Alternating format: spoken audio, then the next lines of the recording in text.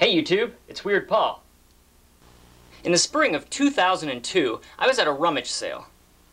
I saw an Odyssey 2 game system box, and the price on it said $5. My family never had an Odyssey 2. We had an Atari 2600 and a few other systems. So, I was excited. I opened the box, and inside were 20 Odyssey 2 cartridges. I hit the jackpot. But there was still a problem. I didn't have a system to play them on. A few weeks later, I stopped in a Goodwill thrift store, and I couldn't believe my eyes. Another Odyssey 2 game system box, and this one was marked $5.25. I hit the jackpot again. For only $10, I now had the system and 20 cartridges. Let's take a look at some of the games that I got. Many of these games are very similar to games for the more popular Atari 2600. First, we have sports games. There's football, hockey, soccer, and basketball. The problem with these games is that they are all two-player only. But bowling is one player. Gutter ball. Oh, the dreaded 7-10 split.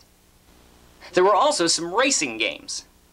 This cartridge originally came with each Odyssey 2 system. The game Speedway was extremely difficult. And Spin Out was like Indy 500 for the Atari. You're damaging yourself! The third game on this cartridge was a word scramble game called Crypto Logic. This could be a cool way to find out what other words you can make from your name. Yadapoo-R. Let's try again. U-Whip Del Ria. Never mind. Thunderball was a pinball game. Looks kinda crappy. Good thing there's this diagram to explain what these ambiguous shapes are. One of the best games was probably the video game version of the Japanese mechanical arcade game, Pachinko. This game hadn't even been made for any other video game systems, so it was one of a kind. Armored Encounter really looks exactly like Atari's Combat. Subchase is sorta like Air-Sea Battle. Oh, it looks like we've got a copyright infringement alert! In 1981, Magnavox released KC Munchkin for the Odyssey 2. But Atari took them to court. They said that KC Munchkin was a little too much like Pac-Man, which they owned the rights to. So, Magnavox was forced to stop selling the game. It is pretty similar to Pac-Man. There's just less dots to eat. The big differences are the other game options, which include invisible walls and programming your own mazes.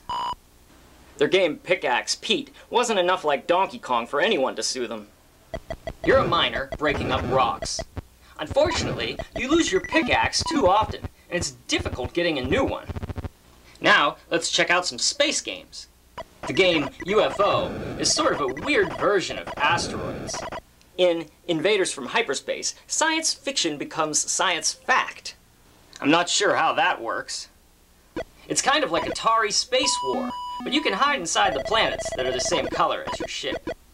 And as you can see, it was purchased at a Gimbals for $30.